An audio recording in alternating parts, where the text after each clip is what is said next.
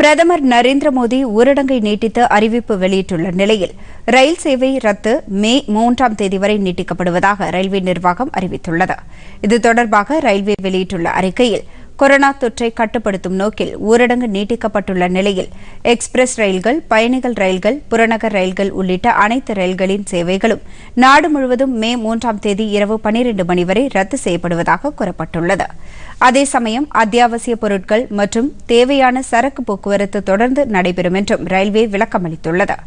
மே 3ஆம் தேதி நள்ளிரவு வரை ரயில்வே பயணச்சீட்டு முன்பதிவு மையங்கள் அனைத்தும் மூடப்பட்டிருக்கும் என்றும் அந்த அறிக்கையில் குறிப்பிடப்பட்டுள்ளது. மறு அறிவிப்பு வரும் வரை முன்பதிவு செய்யப்பட மாட்டாது என்றும் ரயில்வே வெளியிட்டுள்ள அறிக்கையில் தெரிவிக்கப்பட்டுள்ளது.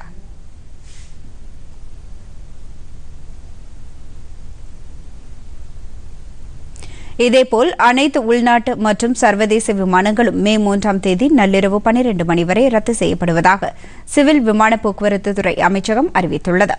ஏற்கனவே கடந்த 24ஆம் தேதி முதல் இரவு முதல் விமானங்கள் மற்றும் ரயில்கள் ரத்து செய்யப்பட்ட நிலையில் ஊரடங்கு நீட்டிக்கப்பட்டுள்ளதால் அவற்றின் சேவை நிறுத்தி வைப்பு நீட்டிக்கப்பட்டுள்ளது.